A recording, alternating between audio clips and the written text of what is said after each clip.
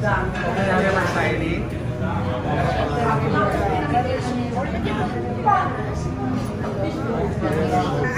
Indoors. Sabi ko, kala ko pa. Okay.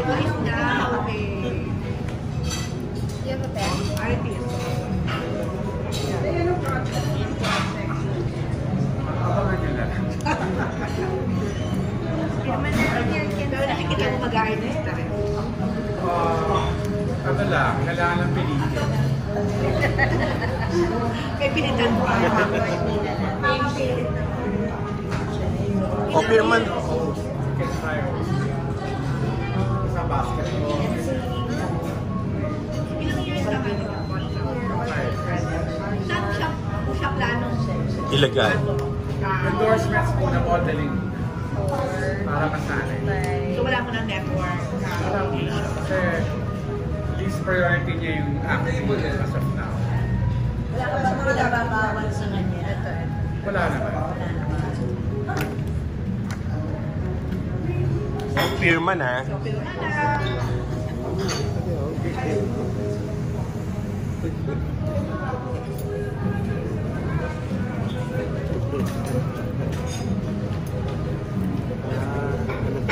Witness. Witness. kaya nakala ko po ka rin doon. Hindi ka dyan ako.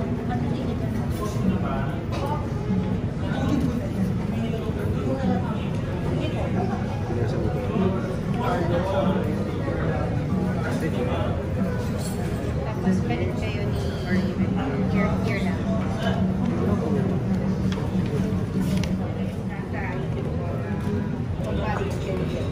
Yes. Nay.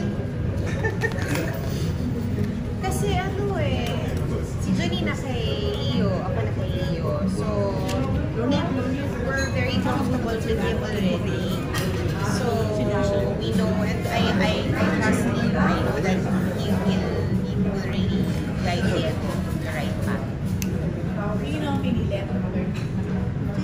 Kasi kami, sabi ko, no, ready ka na? Sabi niya, okay, ma'am. Hindi ko kausapin ko si Iyo. Sabi niya, I don't know.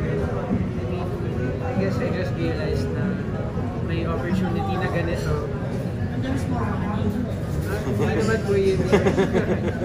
Yeah, I guess. Marketing. how do you intend to market yourself? I just want to be myself. That's it. I don't want to be anybody else. I'll market myself. He's also a marketing Himself. Ninang Angeles may ninang. Yung may confirmation. Jay, kung anong feeling ngayon na formal na Exciting! Very exciting. Lots of good news. Hindi pa po.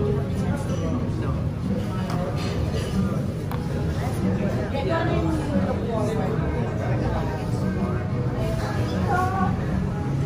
Siguro po,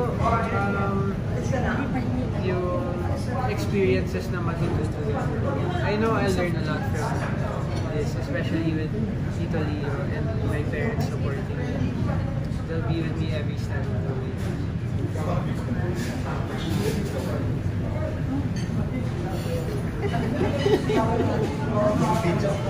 Hindi naman na nakawin yung video ko sa'yo, di ba?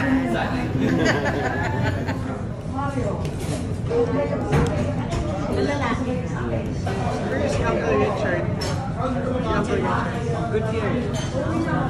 Kasi I grew up watching him also sa mga teleseries.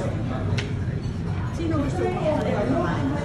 Hindi ko pa po pinag-iisipan yun since yung priority po namin is endorsements and commercials. I haven't really thought about that.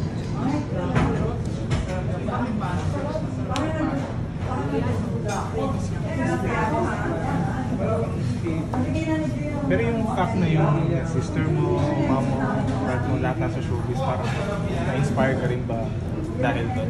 Yeah, I guess you can say that. I mean, I've seen what they've been doing for the past how many years. Hello? Yeah. Tapos sa Joey Pero hindi naman nila ako galing na galing sa beauty queen. Sino ang ano mo? Si Kobe Bryant. Kasi hindi ka naman. Bakit? You're so fine. So, paano nga yung balance nun?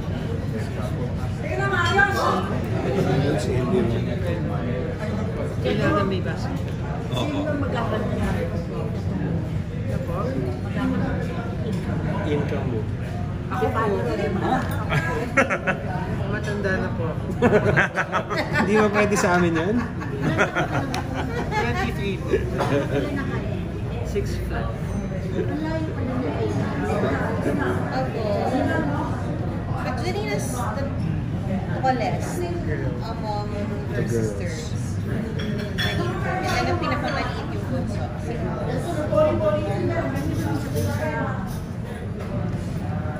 On the side. Hindi naman on the side. I have to find a balance between the two. For how long do you still plan to play for sa league? For as long as I can, I mean, I don't think I'll ever want to stop playing basketball.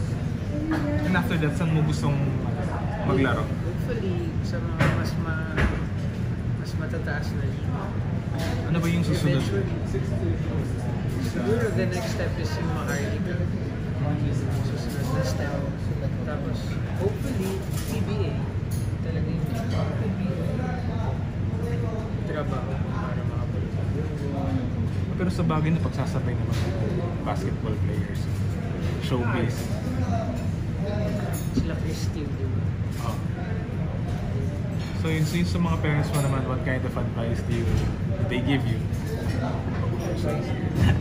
Like what I said, they always just tell me to, whatever I do, just do my best and give it my all.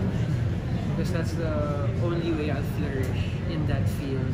Like if I don't, if hindi ko galingan, walang mangyayari sa akin. Kahit nandyan yung opportunity, parang opportunity na lang siya, walang mangyayari sa opportunity na hindi ko galingan. Pero they don't meddle naman sa sa mga plans. Support nila. Pero you just tell them to Of course, they give me the advice that I need. I mean, they both just want what's best for me. singing. Na-bombard ka ba? Kanino galing ang singing talent mo? Dad? Sa akin. Ang bilis! May maganda boses ni Monching, di ba? Kaya rin sa akin kasi hidden talent eh.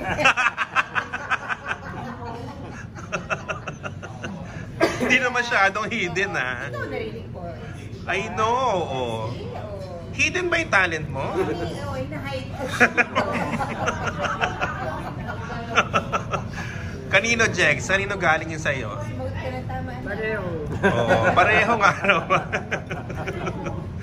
Lahat kayo sa family kumakanta eh, no? Ang gaganda boses nila eh. Ikaw, Monching. Paminsan. Hindi ko. All the years. Nakatago din.